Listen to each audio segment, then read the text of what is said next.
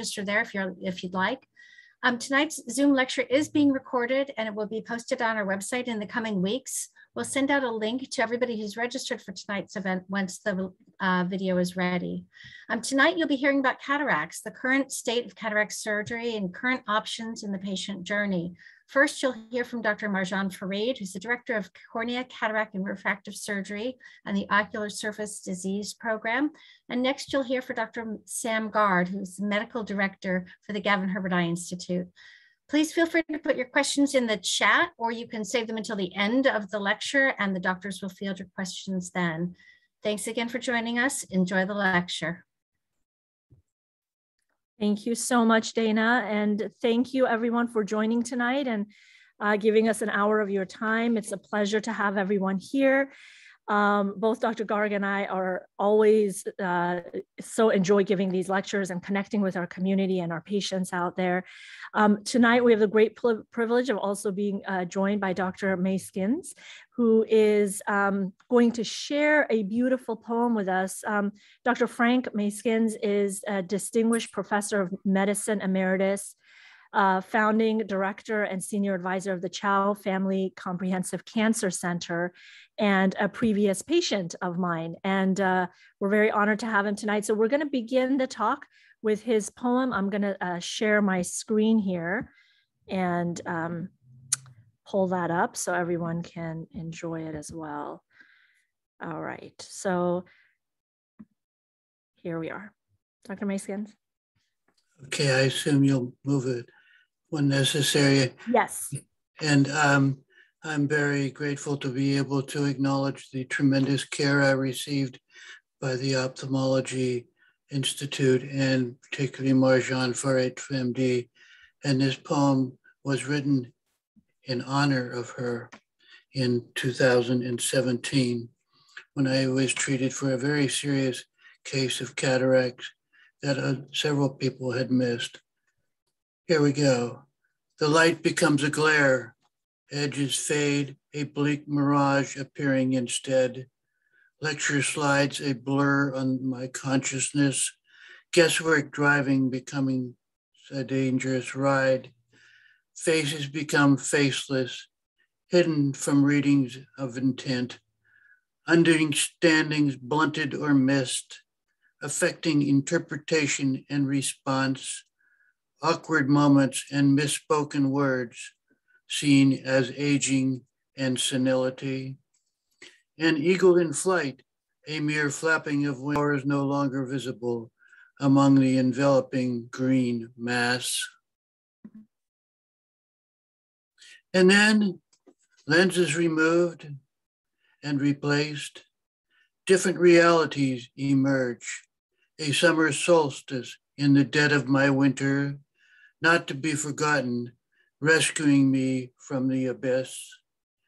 Words and symbols sharp on the screen, driving no longer a hazardous adventure. Eagles reclaim the rightful place as magnificent. The spring rose is reclaimed and leaves me breathless. Technology at its best, and a master of her craft. Almost alchemy in the hands of a magician. A new lens engineered to remove the blindfold. The word now beaming with clarity and beauty. Sights unseen, seen again. Thank you, Dr. Farid. Thank you so much, doctor. That was really an honor to have you as a patient and an honor to have this beautiful poem. It really does capture, we from our side are very scientific in how we approach this, but there is certainly a profound impact on many patients who have suffered from vision loss, from cataracts, and our technology is able to replace and restore vision again. So thank you for sharing that poem. So I'm going to jump with that right into a little bit on the background of cataracts. And I know Dr. Garg's lecture is going to talk about the innovative new technologies that can really take cataract surgery to the next level.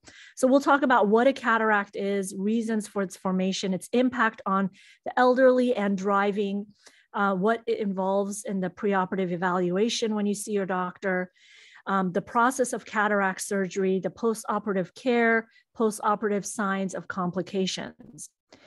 So if we look at the anatomy of the eye, the lens, which sits right here sort of in the front, center of the eye, is really the lens of the camera, if you think of the eye as a camera, and it focuses light. When we're younger, this lens is nice and clear, and it focuses the light. It's able to change its shape so that we're able to see distance as well as near.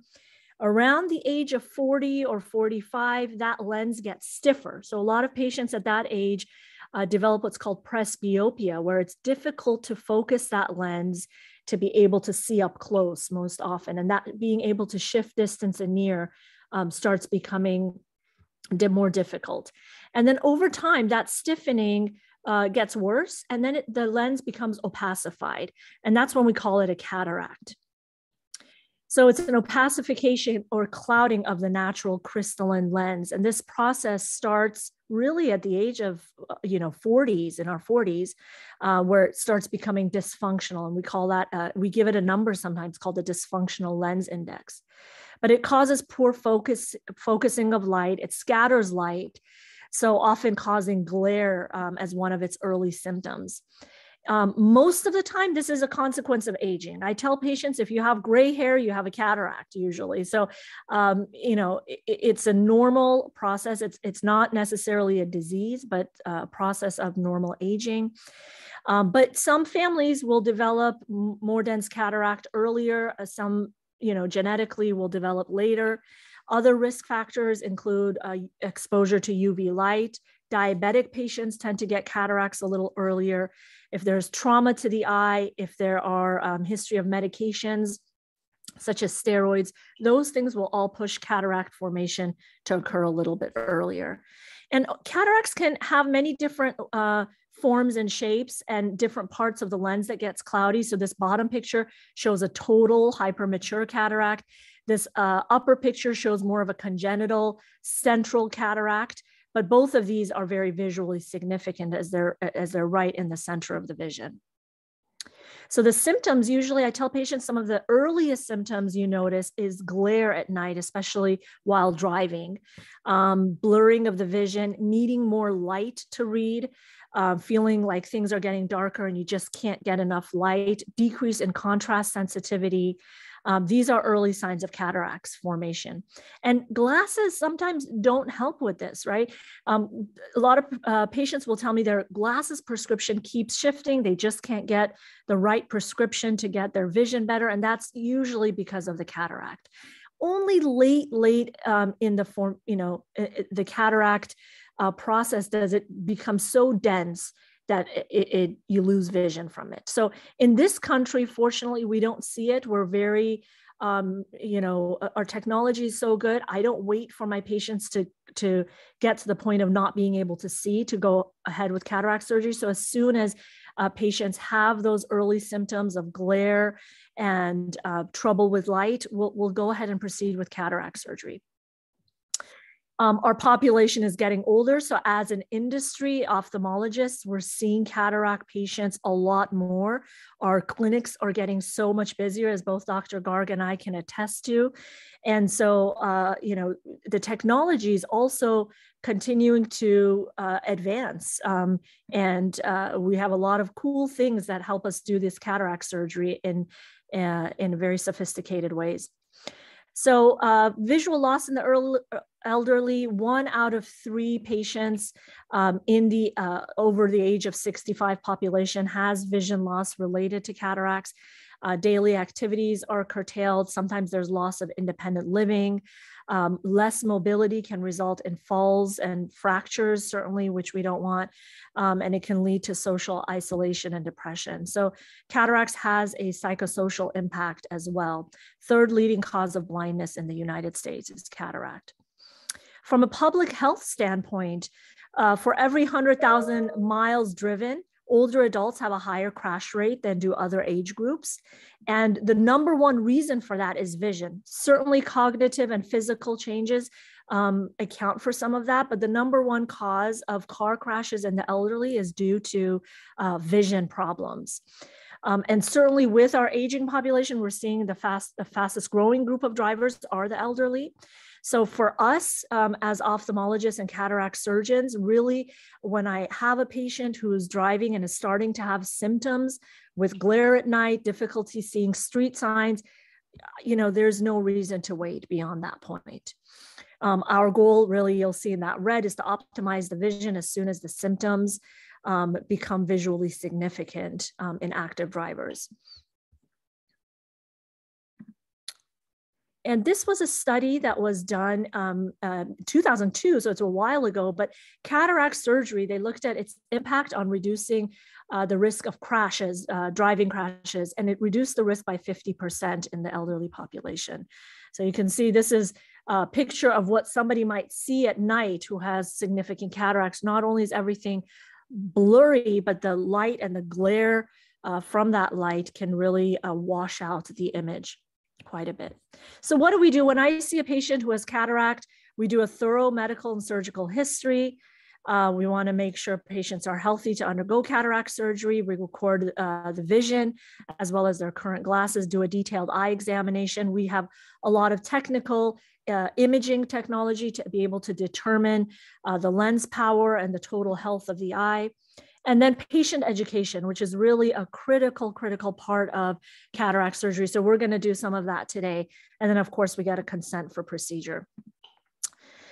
So how do we do cataract surgery? 99%, maybe even more than that, it's performed under topical anesthesia. That means the patient is awake.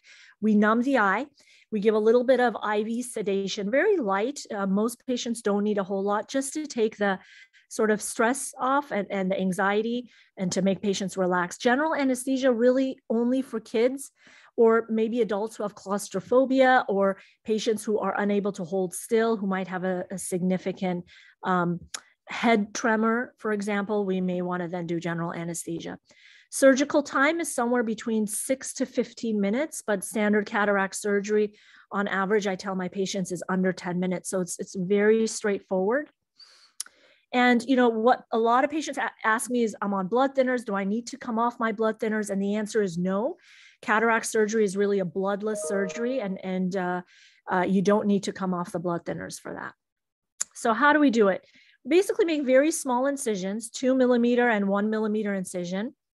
The cataract sits inside a capsular bag. It's a thin capsule that surrounds the lens. We make a little circular opening on the front.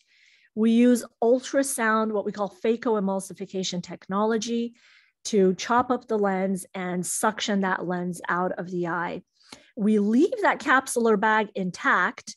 And in fact, that's where the new lens sits. So the new lens sits where the natural lens used to sit, within this capsular bag that's suspended in the middle of the eye. And there it is. So here's a quick short video of cataract surgery. And so we make a little 1 millimeter incision on one side, and we use a little bit of numbing medication on the inside of the eye to make sure the patient is numbed thoroughly. This is completely painless for the patient. Sorry, if you're squeamish, you might want to look away for the next 2 or 3 minutes. We fill a little bit of a viscoelastic or a gel-like substance to keep the eye nice and formed. And then we make a 2.5 millimeter incision on the other side. And now we use a very small forceps to create an opening in the capsule of the bag. I kind of compare it to a little lentil. So you have the skin of the lentil and you're going to make a little opening on the skin. This is called a capsulotomy. This can be done manually or it can be done with a laser. And Dr. Garg will talk about laser technology in his portion of the talk. We loosen up that lens with fluid waves. Most of the cataract surgery, when we take out the cataract, is done underwater. As you can see, there's a lot of fluid that's being irrigated constantly through the eye. And we use this little phacoemulsification and a second instrument to basically chop that cataract. And you'll see we embed it and we chop it up. So you can see I've cut the pie into 2 pieces. We rotate that cataract within the bag and we make another chop.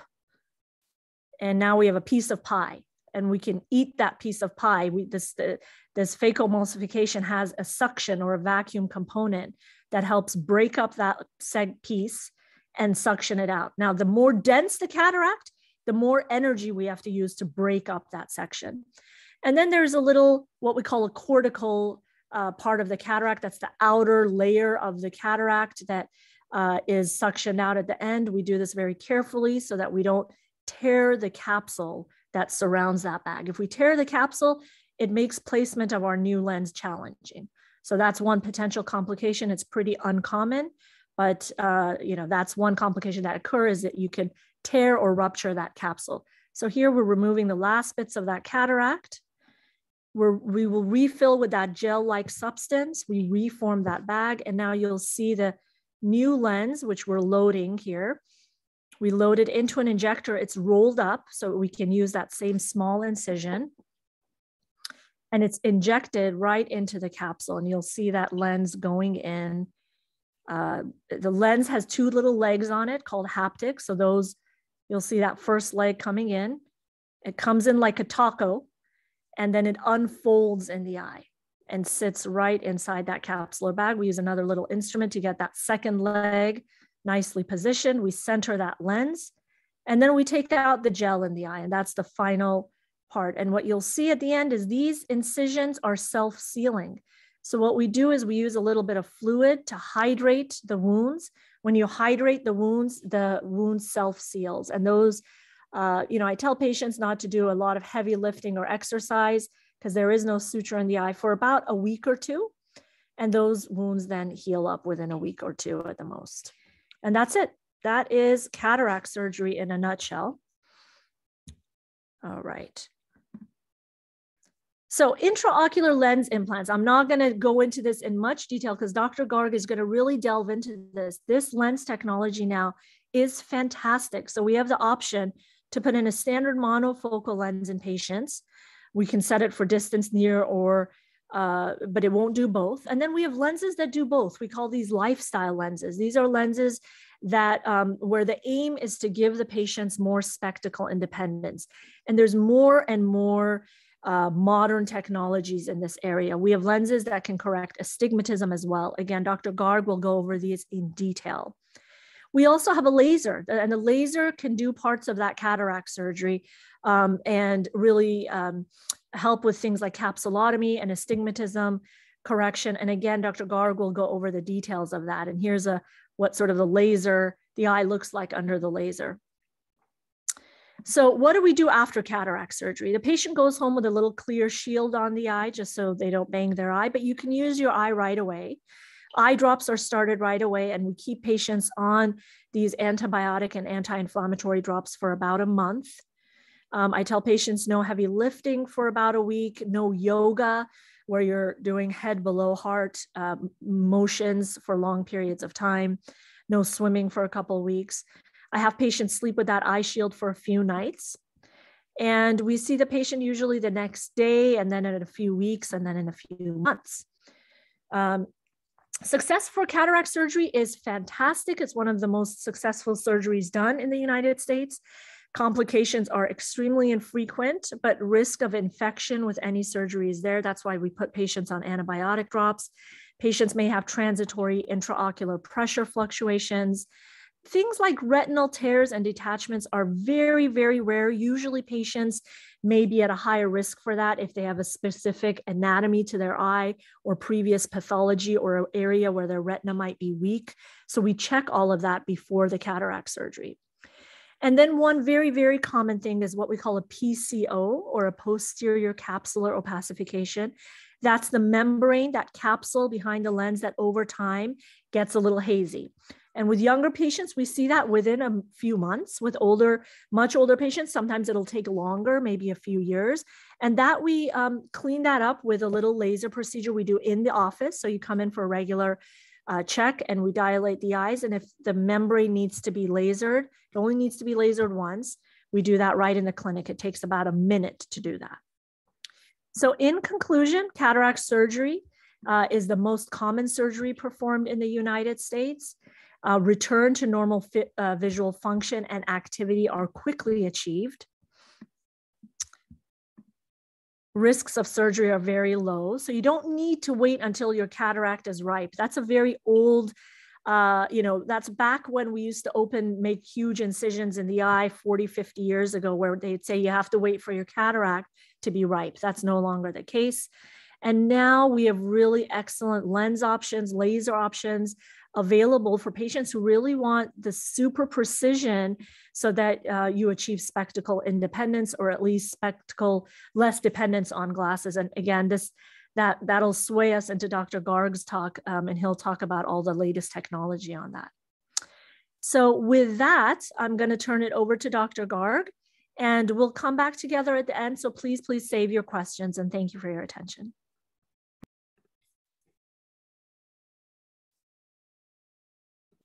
Okay, my turn.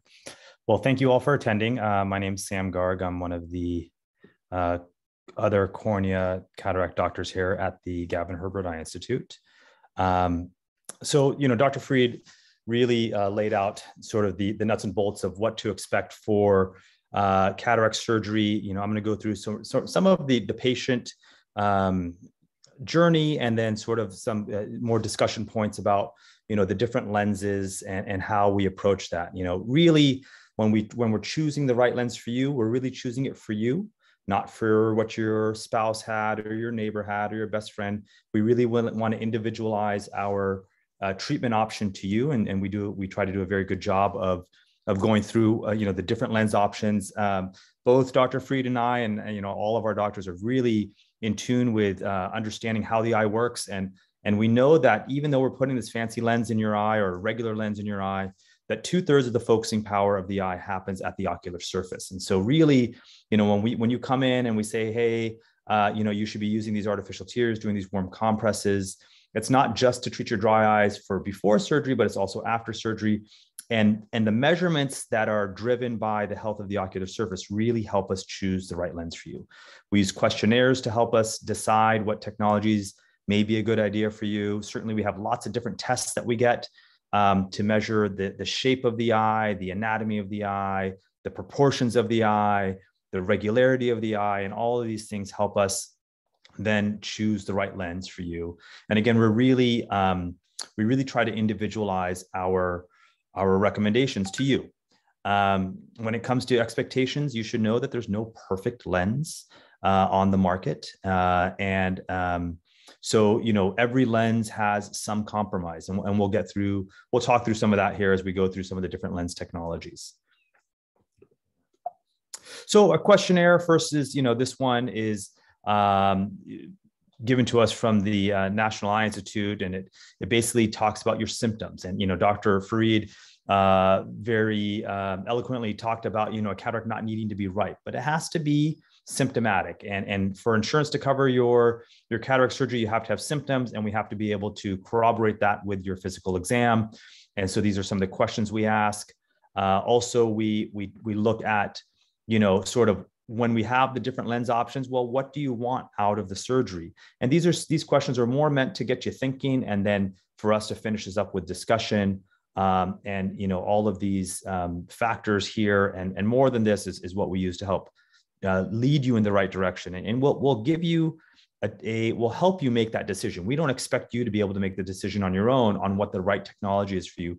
We'll use our expertise to help you make that decision. Cataract surgery is not, it's not something that is, you can just do. It's really, in order to do it well, you have to be really meticulous, and you have to be really detail oriented. And these are just some of the things that we look at when we're deciding what lens technology is right for our patients. And so it really is, there's a lot that we look at, that we take into consideration when we're helping you choose the right lens technology for you, or whether or not surgery is actually needed. Sometimes the best decision is to wait on surgery until you're ready for it. Astigmatism is a major factor in cataract surgery. And astigmatism basically means that your cornea, which is a front window of your eye, that you're going to keep after your surgery, is a little misshapen. And if it's misshapen in a way that we can fix it, we can treat that with either a lens implant or by using incisions in the cornea that we can create with a laser to minimize the astigmatism and improve your visual outcome. This is a vision simulator that, that we have that sort of can show you what a cataract will do to your eye.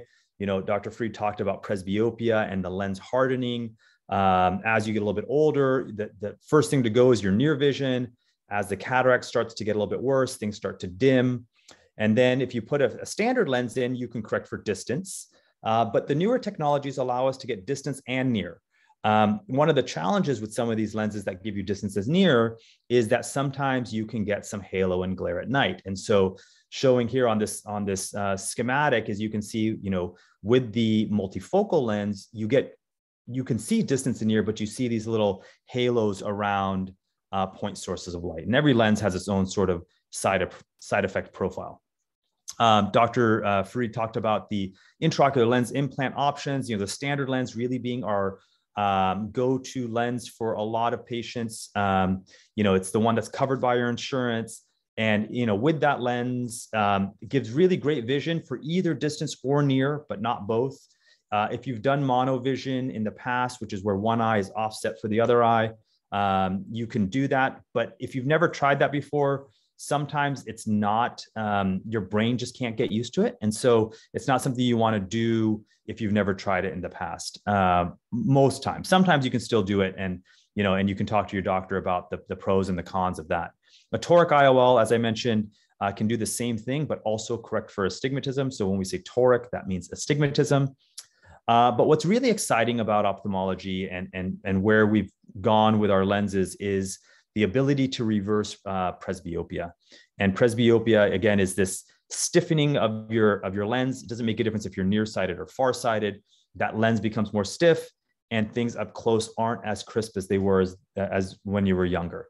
And so the classic treatment for this is reading glasses. Recently, Allergan just introduced a new drop for presbyopia correction, which in the early stages of presbyopia can help a little bit, giving you some reading. But generally, as when you get to cataract age, you have to look at a technology to give you a full range of vision if your eye is amenable. So current options to treat presbyopia include glasses, contact lenses, like I mentioned, monovision, these drops, but really the mainstay is going to be intraocular lenses. So current presbyopia intraocular lenses, I will mention that this is not all inclusive, but these are sort of the ones that we have here, and I'll talk through some of these.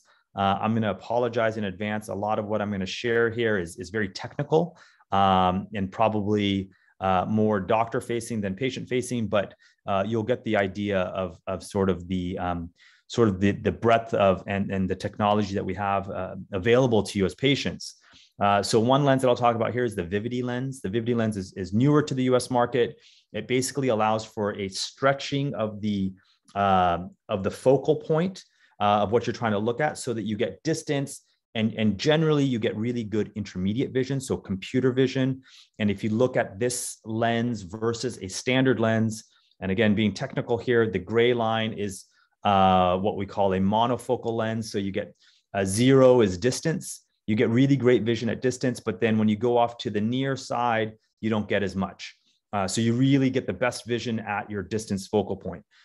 When you look at the blue line, that's the Vivity lens, you start to gain some vision up at near as well. And so with this lens, it's not considered a monofocal lens, it's considered an extended depth of focus lens. So you get this range of vision from distance to near. And the nice thing about this lens is that you don't get sort of sweet spots in your vision. So some lenses, you'll get distance and you'll get reading, but then in between, you won't get that. This lens allows for a nice range of vision. The Tecnis Eyehance is a very similar technology.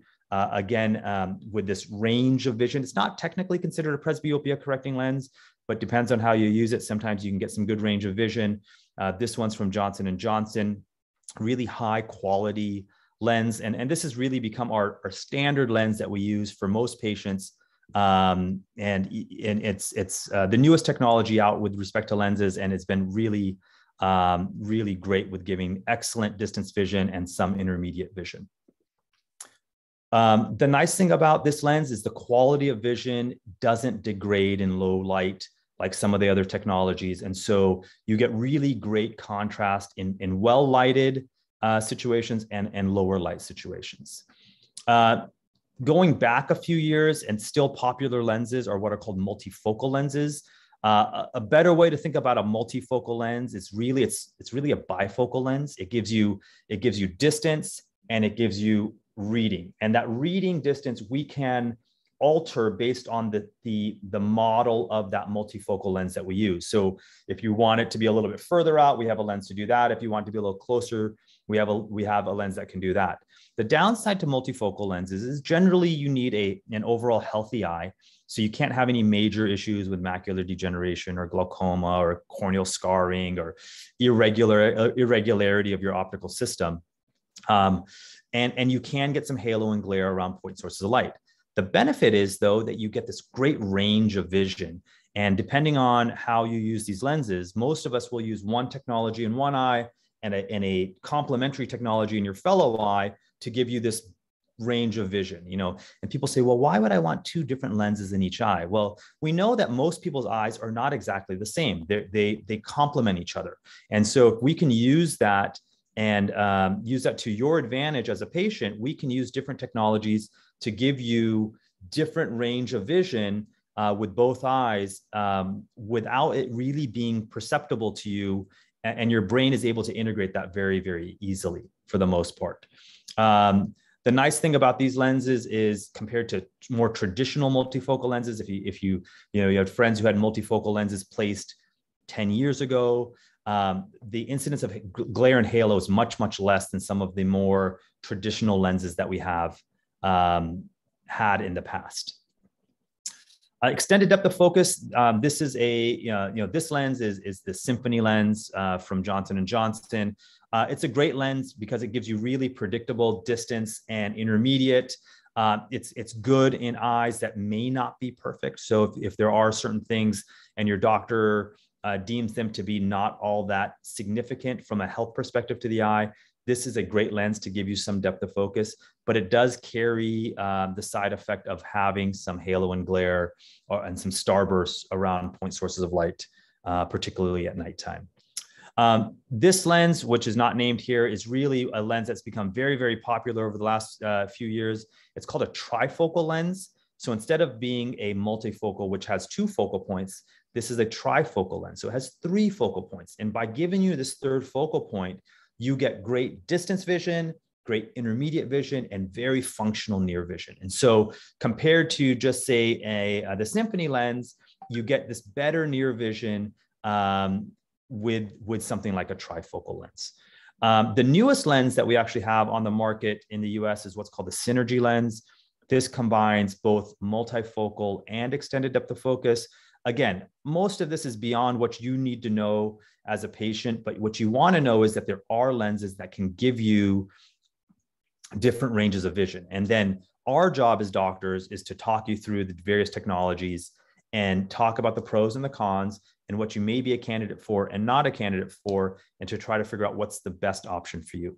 What I didn't mention is all of these technologies that I mentioned previously come in an astigmatism correcting version. And that's been a game changer for us and for you. Previously, most of these technologies only came in options that we couldn't correct for astigmatism. So if you had a lot of astigmatism, 1.5, 2 diopters of astigmatism, we were really limited on what we could give you. Now, all of these manufacturers make the lens not just in a standard version, but also an astigmatism correcting version. Again, this lens has performed very well compared to other lenses, and has really gives us the opportunity for the widest range of vision without the need for glasses. I think one thing we try to do at Gavin Herbert Eye Institute is really stay on the cusp of what the newest technologies are that are meaningful technologies that will give us the best chance to give you, our patients, the outcome that you want. And one technology that we just recently introduced is what's called the light adjustable lens. And if you look at the current sort of patient journey for a lifestyle lens or a premium lens, we do this assessment. We try to figure out what's the right lens for you. What are the trade-offs? We make a choice. We do our measurements. We put the lens in the eye, and then we evaluate how you do afterwards. And if there's an error, which is rare, but can happen, especially in eyes that have had LASIK or eyes that may be a little misshapen for whatever reason, our predictability goes down. Now we have a technology that where we can do the surgery, let you try out the lens, and then we can adjust the lens based on what you want out of the lens post-operatively. And so this is called the light adjustable lens. It's made by a local company here called RX Sight. And the lens is made of a polymer that is photosensitive, that allows us to change it within a range post-operatively. So you put the lens in, you let the eye heal, and then you try it out. And you say, well, gosh, I wish I had a little better near vision out of my right eye. We can put that in. And then you could try it out for a week. And if you say, you know what, I really like that, then we can lock that into place. The downside to this lens is that you have to wear these UV blocking glasses for several weeks after surgery, because what you don't want is ambient UV light to lock the lens into place when you're not ready for it. So it's a really exciting technology that we're really pleased to be able to offer our patients.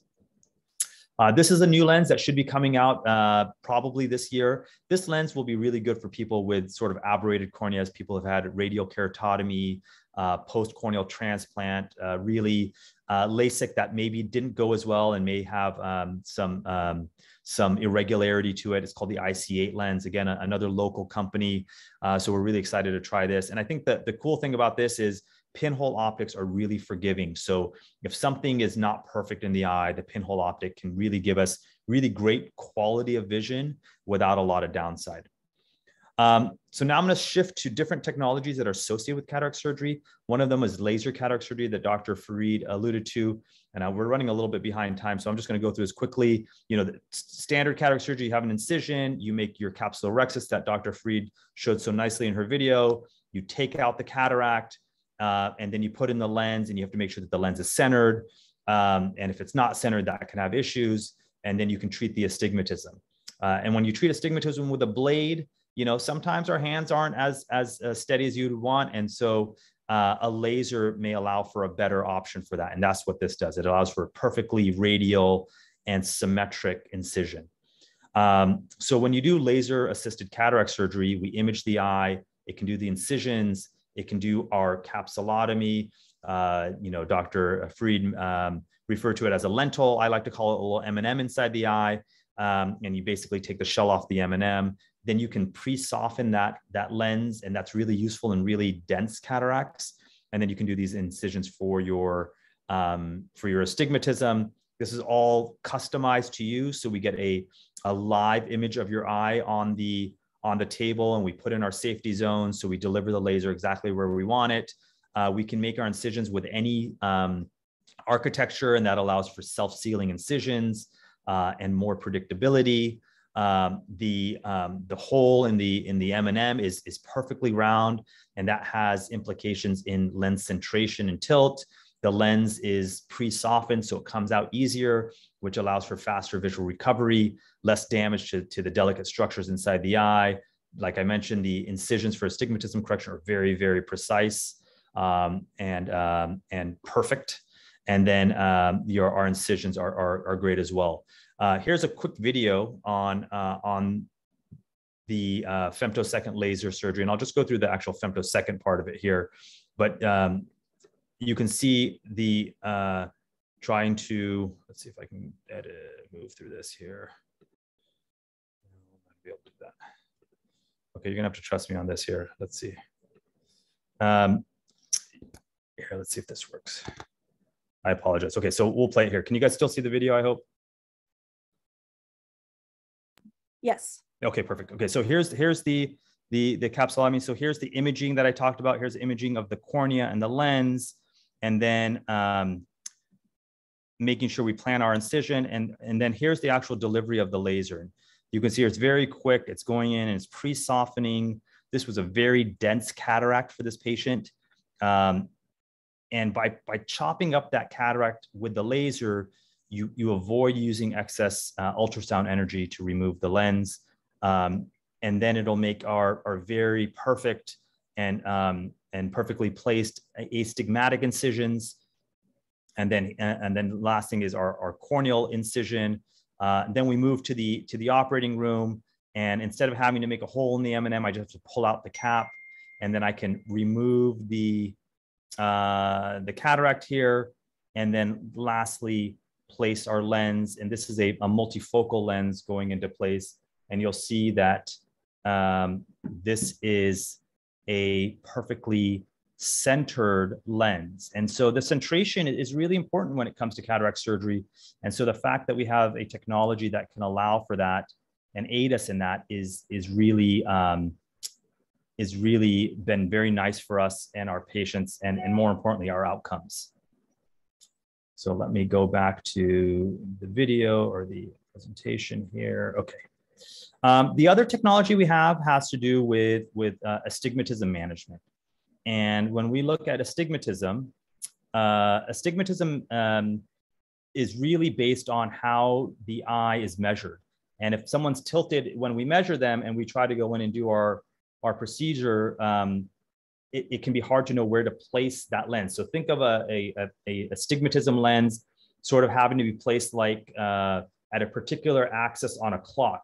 And so by using a technology, and this is a technology called the Callisto or markerless guidance, I'm able to know exactly where your eye was when I took the picture, and then know where I want to put the lens in based on very advanced measurements that we take and calculations, and then use this technology to then put the lens exactly where I want it. Even if you're on the table, your head is tilted, or the eye was rotated, there's something called cyclotorsion that can happen where the eyes rotate. So when you turn your head this way, the whole world doesn't move, everything stays straight. It's because your eye rotates. And when you're on the table, that can happen. And you can see here that the lens, these 4 dots on this lens are perfectly lined up with the blue lines. And so this is another technology that we have that helps us give you the best outcome possible. The last thing that we have is called intraoperative aberrometry. So one thing we know is that our measurements are really, really good in general, but there are some problem eyes, and some of those eyes include eyes that have had LASIK in the past. And so this technology allows us to place or to remeasure your eye on the table. So once we remove your cataract, we're able to remeasure your eye, and it gives us another data point that helps us then choose the right lens for you. This is different than the light adjustable lens, where the light adjustable lens we can change after the fact, after the lens is in your eye. This is where we're using a technology that is not the light adjustable lens, that maybe we want that multifocal lens, or we want that extended depth of focus lens, or that trifocal lens, and we want to try to be as accurate as possible. We use intraoperative aberrometry to help us make those decisions. And so the way this works is, let's see if this starts here.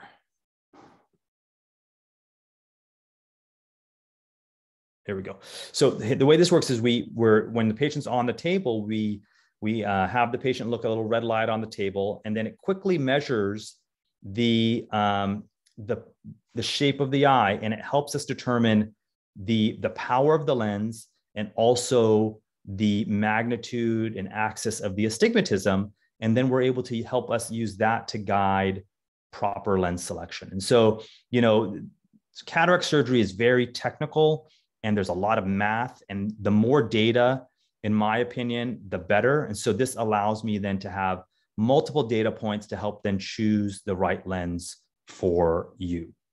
So if you look at your experience at Gavin Herbert Eye Institute, we have board certified experienced surgeons. Many of us are nationally recognized for cataract surgery and corneal surgery. We teach at national and international courses. We're training the next generation of surgeons. So the surgeons that are going to be in Orange County and beyond for the next many years, we're the ones training them. We certainly have expertise in routine and complex cases. What I didn't add here is we also do a lot of complication management. So things don't go right. Oftentimes those patients come to us, and we're the ones who to try to help those patients.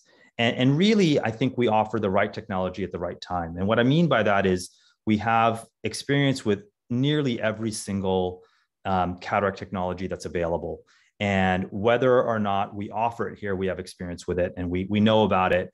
And we've really chosen the technologies that we think are really meaningful to give you, our patients, the best outcome.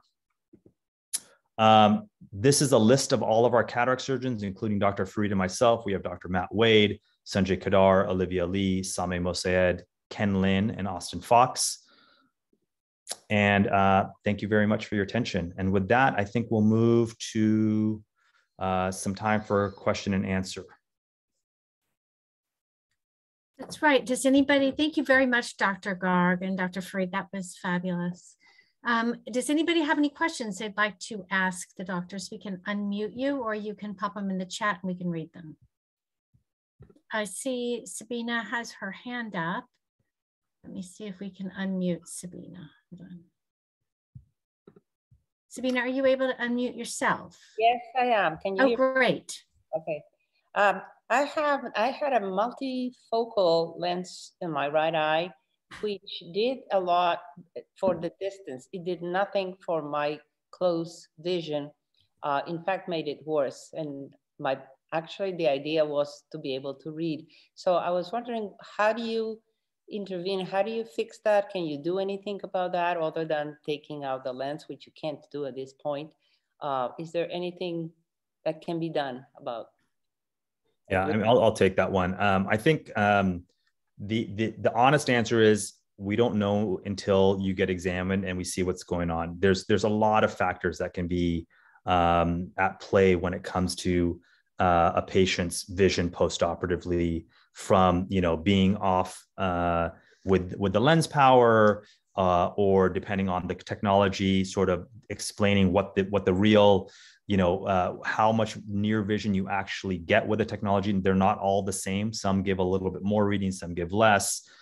Is there anything else going on with your eye? So really what I would do is maybe schedule an appointment with one of our surgeons that were on that list to take a look and see if there's anything that can be done. Depending on how long ago you had it done, you're right. Sometimes taking these lenses out can maybe not worth the risk. And it may be better just to get a pair of over-the-counter reading glasses. But really, it's hard for us to give you any kind of real, opinion on it without getting a look at you. Thank you.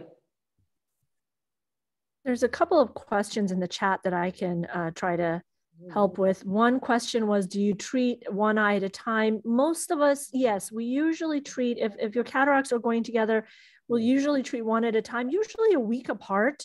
That way you don't have to kind of be lopsided for longer than that. And if you're wanting to get rid of your glasses, then you're done. Sometimes we'll wait longer between the eyes, depending on your specific case.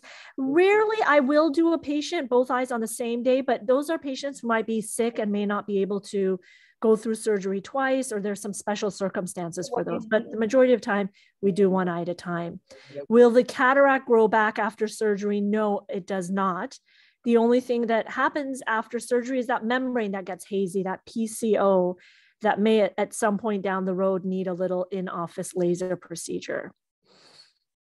There continue to come in. Are there treatments other than surgery for cataracts? Not yet. Unfortunately, surgery is really what we do now for cataract surgery and for the foreseeable future. Sam, do you want to take the next? Yeah, so question from Jessica, given that you train students, do you ever have students perform the cataract surgery? So our residents have their own panel of patients. So if you are having surgery by a resident, it's made known up front. And so most of our residents get most of their experience at the VA hospital. So unless you're a veteran, if you come to Gavin Herbert Eye Institute, one of the faculty is going to be doing your surgery. The person that you consult with will be doing your surgery, not someone else. So that's that. Do surgeons need to use a different technique for different lenses? So the answer is generally not. Generally, the cataract removal is very similar. Depending on the eye, you may need to treat the astigmatism differently. and either you'll use a laser or not. What I didn't mention is that a lot of these technologies are not covered by insurance. So I think that's an important point to bring up. The standard cataract surgery, the monofocal lens is covered by your insurance, but pretty much all the other technologies that I mentioned are not. And so there's an out-of-pocket cost that is patient pay, that they pay for that part of it. Can we replace a lens later? In general, you can, if there's something very wrong with the lens, or if it's malfunctioning, or if there's a health problem with the eye. We typically don't go in just swap lenses unless there's something majorly wrong with the eye. There is some technologies down the pike that are what we call modular lenses that will allow for that, but so far nothing yet is commercially available. Let's see here. I understand need for patients determines the type of lens, but what is the most common one your institute uses so far? I think that's doctor specific, and I really think it's patient specific. I think we use such a wide variety of lenses that we really try to individualize it. We each sort of have our favorite lenses, and depending on who you consult with, they would talk to you why they think that's your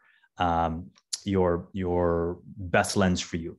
You want to take the next one here, Marjan? Yeah, sure. No, just to add to that. Yeah, absolutely. I think we use all of the lenses, really, all of the technology. We really study all of these, the physics of these lenses. Specifically, we look at the data on these patients too. So these lenses all go through a rigorous FDA approval process, and there's a lot of patients and data behind that. So, I look at that data and see, how patients perform when a new lens, for example, becomes available. So we really are, have the ability to use all of these lenses and do use and tailor to the specific patient. What is the timing of cataract surgery if a patient also has thyroid eye disease with proptosis and superior and inferior thinning of the nerve fiber layer that requires orbital decompression surgery? So if you have thyroid eye disease and it's very active and there's surgery of the orbit that's required, those, should happen first. Usually those are more urgent. Unless the cataract is blinding, which is usually not in, most cases, we prefer the patient to be stable from that standpoint, from the inflammation of their orbit, before we go ahead with cataract surgery. Wavefront lens is really, all of these newer lenses are wavefront corrected. That means that they have, they're really try to correct for some of the halos or the optical aberrations from the cornea. So all of these more newer lenses have wavefront correction to them. At what point does a patient need cataract surgery? In a patient who is actively driving, then I say a surgery when you're starting to have symptoms such as glare at night when you're driving, or if you're noticing you need more light to read and vision is getting more difficult to correct. You don't need to wait until you can't see. That's usually very late, and it makes surgery more difficult as well.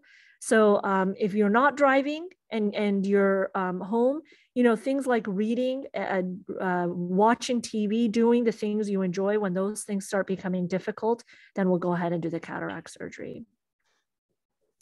And I'll add to that, you also want to just be willing and able to go through the surgery and being accepting of the risks.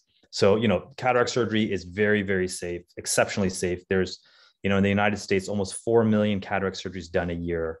And it's by far, if you look at studies, one of the most successful surgeries by every metric you look at, from, people getting back to work, from satisfaction, from safety, but you have to be wanting to do it. And so it's something that we will recommend, but really, when you say you're ready, we're happy to help you.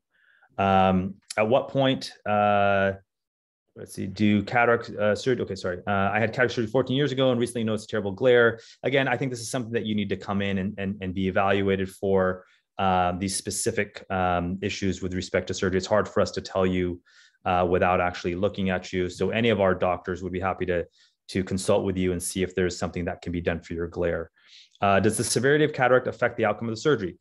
Yes and no. I think sometimes if it's a very, very dense cataract, you can have a little bit longer recovery, but you also get a little bit more out of the wow factor, because you'll notice the brightness and the clarity much more than someone who has a very mild cataract. And so, but generally cataracts that are much more dense, you have a little higher chance for some swelling of your cornea that's transient. That may take a day or two, or maybe even a couple of days longer to go away. That's really a great case for using a laser, because the laser can help soften up that cataract to make it come out much more gently. Do you at times recommend to do one eye at a time or both eyes together? I think Dr. Farid discussed this. We generally do one eye at a time. There's rare cases where we'll do both eyes at the same setting.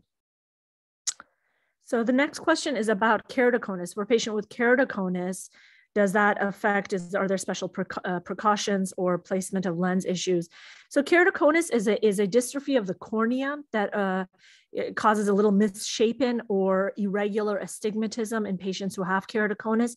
So yeah, doing lens power measurements is a little bit more challenging in patients with keratoconus. We really have to do special measurements for patients with keratoconus. The surgery itself is still the same, whether you have keratoconus or not. If it's a keratoconus that's stable, then again, we'll choose the lens that's the most appropriate, whether it's astigmatism correcting or not, based on the degree of keratoconus you have. Great question. I hope that answers it. If you raise your hand, if we didn't answer anything correctly, we're happy to stay on a few minutes longer and chat further. Thank you so much for your attention. Maybe we'll turn it back to Dana. Yeah, thank you. Oh, thank you, everybody. We think we've covered all the questions. If you have any, please feel free to email us and we'll get the questions to the doctors and try to get a response for you. We are just coming up for 8 o'clock, so we're right on time, but I want to remind you that on Tuesday, February 1st, is another one of our community lectures on oculoplastics about sags and bags, and that'll be presented by Dr. Idiri Wikrama. So if you're interested in that, check out our website, register there, or send us an email and we'll register for you. With that in mind, thank you very much. We hope you'll join us for lectures coming up this year, and you'll come to the Gavin Hubbard Eye Institute for all your eye care needs. Thank you very much. Good night. Thank you. Good night. Thank you. Be safe, everyone. Thank you.